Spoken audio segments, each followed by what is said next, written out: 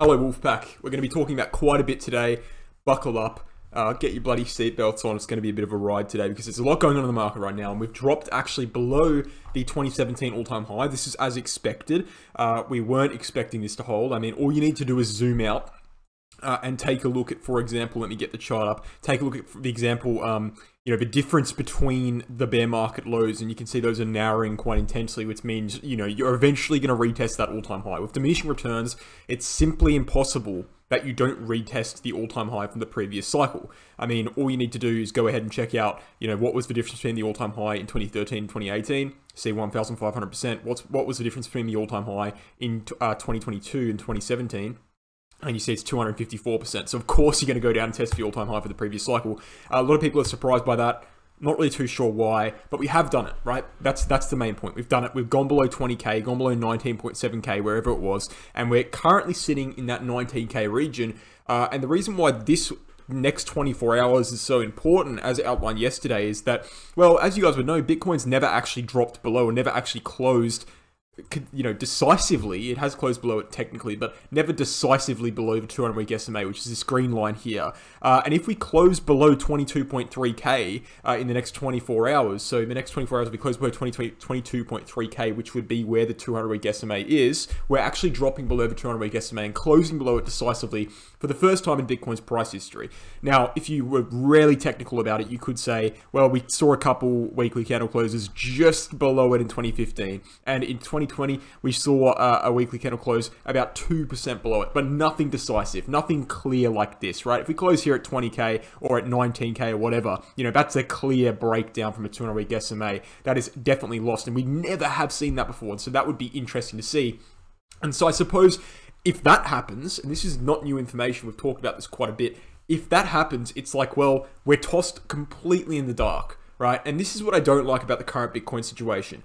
I don't like trying to sit here and tell you guys, oh, where's the bottom going to be exactly, and when's it going to be exactly, because I simply can't tell you that, because all of the macro evidence we have for Bitcoin right now is based off the 4-year cycle, and is based off a 200-week SMA. The 4-year cycle is suggesting we bottom out in Q4, and the 200-week SMA is lost. So half of our macro evidence is just cut right down the middle. We don't have it anymore. And so as for the price point, I know Megawell Crypto's saying the bottom is most likely in at 18K. He is open to a lower price, but he says 18K is most likely where the bottom is going to be. He's got his own macro chart that he drew up there. I would personally say the 4-year cycle is much more important than the macro chart he's drawn up. And I think that the 4-year cycle is not good at predicting price points. He's drawn a chart on the macro that's trying to predict the price target. That's fine. It's completely valid. However, the 4-year cycle doesn't try to predict price targets. It tries to predict date ranges, right? The 200-week SMA is what tries to predict price targets, in my opinion, and that's been lost. And if that's been lost, who bloody knows where the bottom's going to be, right? It's anyone's best guess.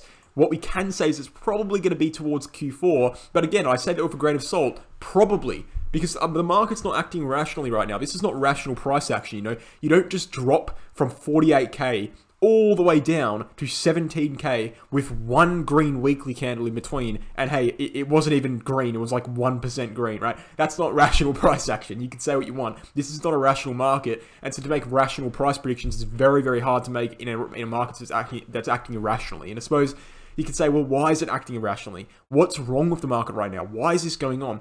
S&P 500 is a perfect example of what's going on, right? What we can go ahead and do, and this is what we did in the last videos, is we took a fractal from a 2008 drop, right? 2008, that's 2008 there. If we zoomed up, we can take that fractal out. We applied it to the current price region. If you guys didn't know, 2008 was the global financial recession, okay? So what we essentially saw, global financial crisis, sorry, what we essentially saw was a recession. We're seeing a recession right now, and all we need to do is overlay the fractal in and adjust it to size and see that even on the same time frame, this is a weekly time frame, the same time frame, we can see that this is playing out perfectly, right? Bitcoin is doing the exact same thing it's done in 2008, and if it continues to do the exact same thing it did in 2008, it will likely bottom out between October and August at around 2,500 to around 2,800. So the best case scenario based on the fractal is we drop another 22% in the S&P 500, which would throw Bitcoin down in a tumble even further, right?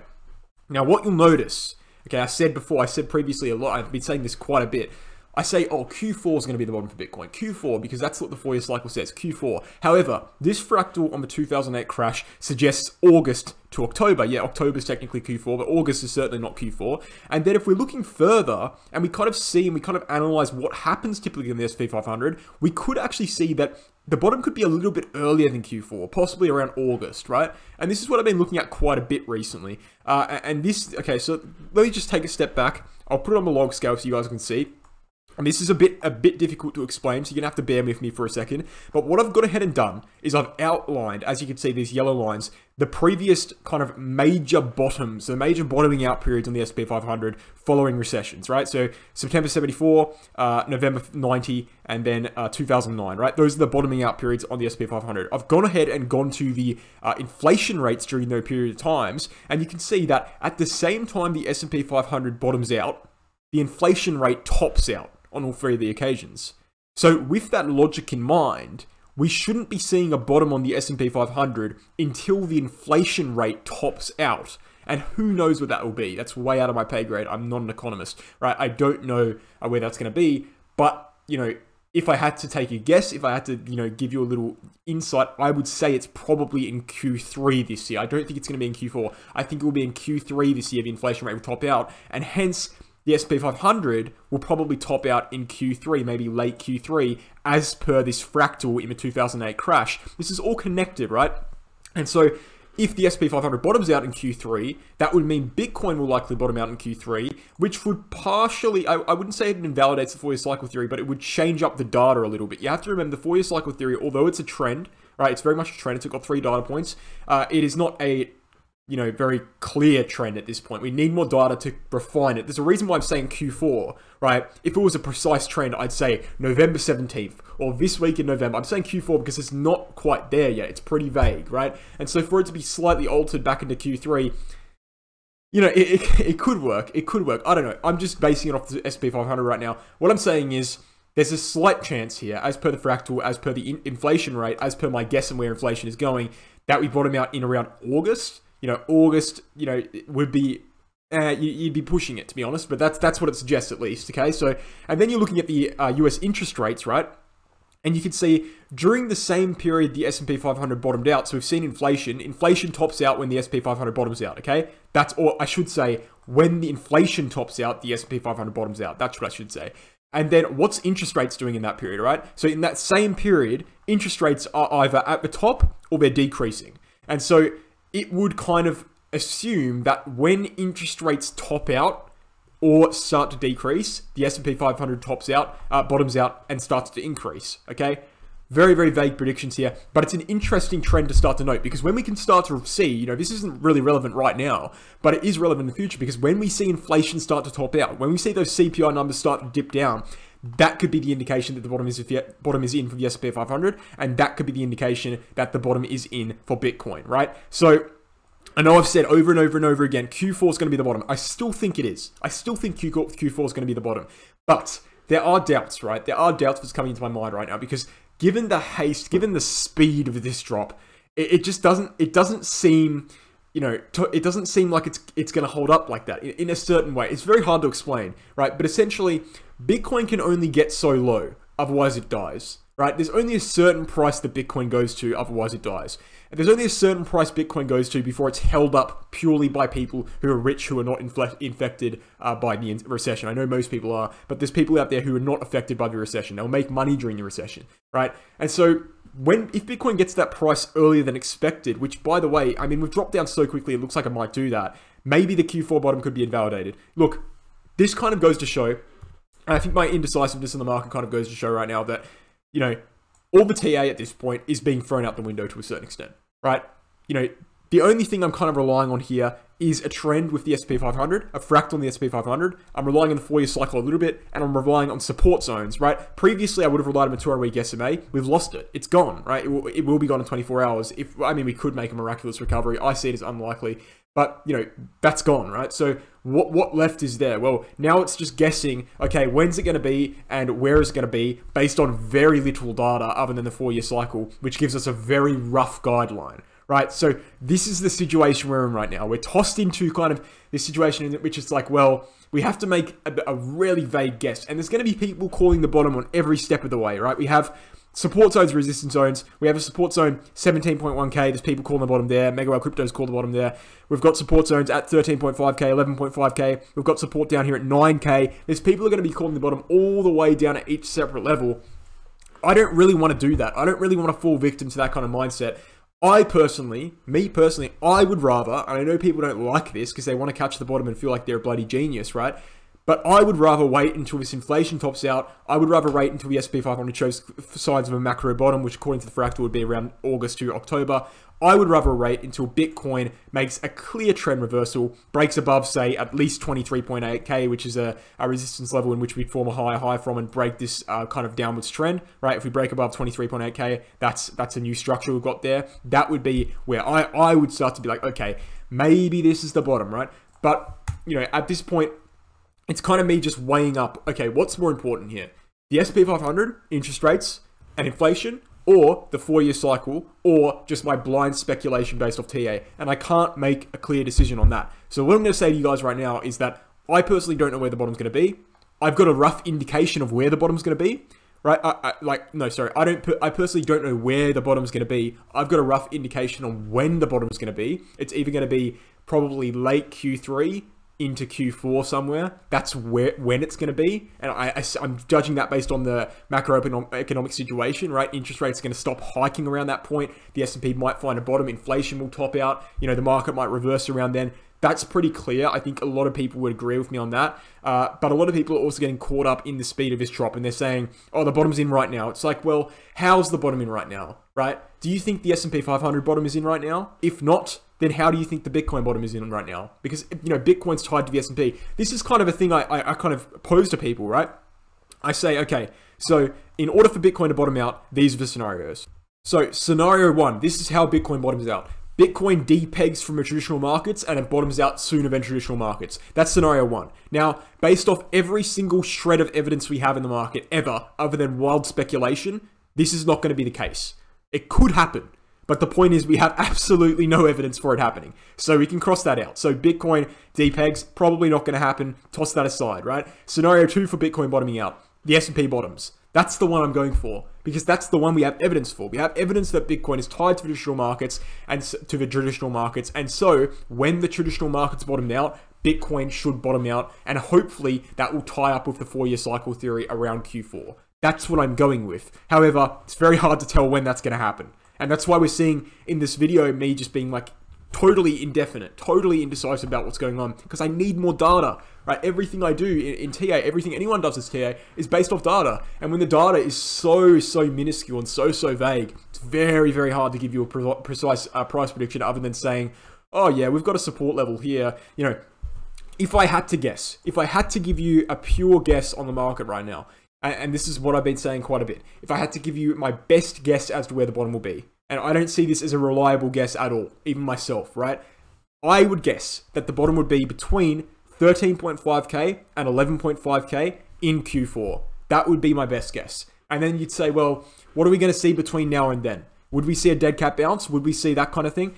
You know, looking at previous cycles, again, because we have to look at the previous data, we didn't necessarily see many dead cat bounces on the way down, right? I mean, you know, when we finally entered that final drop, right, in 2014, we just saw a straight down. In 2018, we saw that final drop, we just saw straight down. 2020, straight down. We didn't see dead cat bounces in that final drop. We've already seen the consolidation, so, you know, who knows, right? I simply don't, I can't tell you. But what I can say is that if we break above, and this is the trend reversal point. So I said before 23.8k, that wouldn't be a full trend reversal. I wouldn't be convinced the bottom's in from a break of 23.8k. That's a little bit too preliminary for me. I would say the absolute complete confirmation that the bottom is in for Bitcoin is if the SPX bottoms out, inflation tops out, and we break above the 50-week SMA.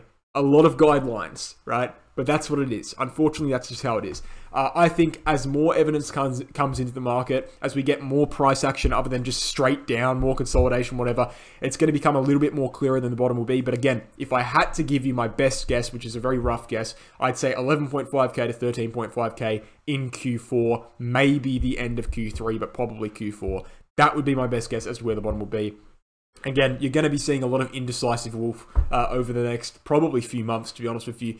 But, you know, as I said, I think as more data comes in, we might be able to be a little bit more precise. But what I can say is that I think it's way better for me to be indecisive than for me to just be like, oh yeah, that's the bottom's right here, guys, buy, and then everyone loses money because I'm constantly calling the bottom every 3 days, right? I don't think that's a good idea. So I think I'd rather be honest and say, I don't really know, and just try to, you know, rather than try to catch the bottom per se, you know, try to do that a little bit, obviously, but try to mainly focus on when the trend reversal is going to be, because most, you know, at the end of the day, guys, right, and even people like Megawell, right, who thinks the bottom is going to say this.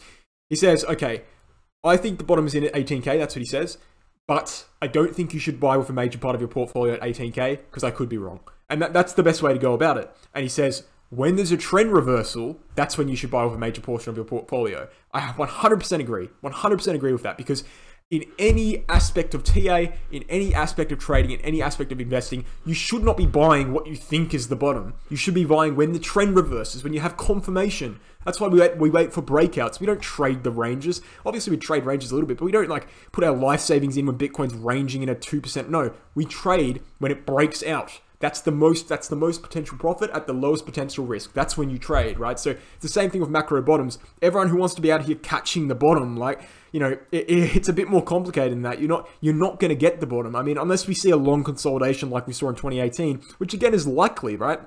We might see when we reach that bottom, and this is why the bottom might become evidence later. It might become evident later, because it might become more evident later because we might see consolidation on the bottom. And when we see consolidation on a low price level, it's very likely to be the bottom. Just as when we see consolidation at a high price level, it's likely to be at the top. And so as of current, right now, very hard to say. Ask me in 2 months, we might have been going sideways at this very price point for 2 months. It might become very clear that, hey, maybe this is the bottom, right? Very hard to say right now. It's too early. It's too preliminary to call the bottom. And I still think even if it was the bottom here, you'd be better off buying at the trend reversal rather than the bottom, because we don't know what the S&P 500 is going to do. We think it's going to go down another 22%. I just don't see personally, you know, I personally just don't see how Bitcoin can bottom out here at 18K when the S&P 500 has another 22% to go down according to a fractal and according to interest rates and inflation. It simply just doesn't make sense to me. I would say the bottom would be lower. I would say it's probably in Q4, end of Q3. But I don't really know. All right, so that's the video, guys. Actually, no, it's not, right? I want to talk about one more thing. Total cryptocurrency market cap, okay? And I want to talk about, a lot to talk about today. I want to talk about as well, where is this stuff here? This kind of, you know, percentage decrease from the tops, right? So in previous cycles, we've seen in 2014, for example, we saw an 86% decrease from the top to the bear market bottom, right? 2018, 84% decrease from the top to the bear market bottom. And if we went to 13.5K, which is where I think the most likely bottom is going to be, that would be an 80% decrease. And it would make a lot more sense, right? Because we're seeing a subtle depreciation, and, you know, 86%, 84%, 80% makes sense to me. Anyway, moving forward further, let me bring it back up here. Total cryptocurrency market cap. All right, so this is a chart that measures, let me bring it up, the total cryptocurrency market cap of Bitcoin. So every single dollar wrapped up in crypto is this chart. That's what it's representing. Every single dollar wrapped up in cryptocurrency. And so what we can go ahead and do is we can actually flip over this chart and we can say that, hey, it's actually had an inverted head and shoulders pattern, some sort of inverted head and shoulders pattern, a very rough one, right? But it's had it, and it's broken out of the neckline, and it's currently in a breakout. And if we take a measured move from the bottom of the neck, from the bottom of the head to the top of the neckline, apply it to a breakout point, we can see that this thing is targeting a lot higher prices, which means a lot lower prices. And what we can go ahead and do is say, okay, well, let's think logically. It's not going to go back to, you know, 200 billion like it just targeted, but it could go a lot lower than it is right now. And assuming Bitcoin's probably going to go lower as well, we can list out the next major support zone, which would be $572 billion. And that's probably the target for where we're going on the total cryptocurrency market cap. So lower to go there as well. But other than that, that's about it. I want to quickly shout out Wolves Crypto VIP. Go to the YouTube channel, click the join button. You know, as you guys would know, I'm a trader first and foremost. It doesn't really bother me where the Bitcoin bottom is too much. I'd like to find it, but it doesn't bother me because I trade daily, right? So what we can see here is you get exclusive Altcoin Trading Signals, one every second day, custom emojis, loyalty badges next to your name to show off your kind of, you know, I don't know, honor to the wolf pack. Priority reply to comments, 2-hour video on market psychology, commonly referred to as the most useful video I've ever made. And then WOC Weekly newsletter access, which will be dropping tomorrow, exclusive to the VIP members there. Moving forward, we've got BitGet Exchange. BitGet is the exchange we use for WOC Week, Wolves Crypto VIP. So we use futures on this exchange. We use spot on Binance. Futures is very useful right now because the market has been downtrending for like, what, 12 weeks straight, just from 48K straight up with one green weekly candle. So, you know, short positions have been paying off massively here. And this is how we use shorting on BitGet. Half the fees of Binance, no KYC. You can't go wrong with it. Go ahead and check out the BitGet Exchange and sign up using my referral link to get rewards there, up to $4,000 in rewards. Moving forward, the Crypto Academy, become a trader, a 10-unit course. If you want to learn how to trade during the bear market, if you want to learn how to do TA, if you want to learn how to stop being so foolish, right? And just trying to, you know, oh, this is the bottom here, this is the bottom, and just getting it wrong every time. Actually learn how to do TA, actually learn how to trade, actually put the time and effort in, and maybe next cycle, you'll do a lot better than you did this cycle, right? Become a trader, 10-unit course, everything you need to know about TA in 10 units, market patterns, concepts, everything. Psychology, how to find trades, literally everything you need to know, 450 slides, 80 videos, 10 units, 40 hours of content for the average person there. And you can go ahead and check out our reviews on Trustpilot and email us here on cryptoacademycourses@gmail.com. Join over 100 students here. You won't be in short company. There's lots of people doing the course right now and lots of people working their way through. And I know a few people have finished it and a few people have written reviews there. So go ahead and check all of that out. Thanks for watching, guys. Hope you enjoyed the video and I'll catch you in the next one. Cheers.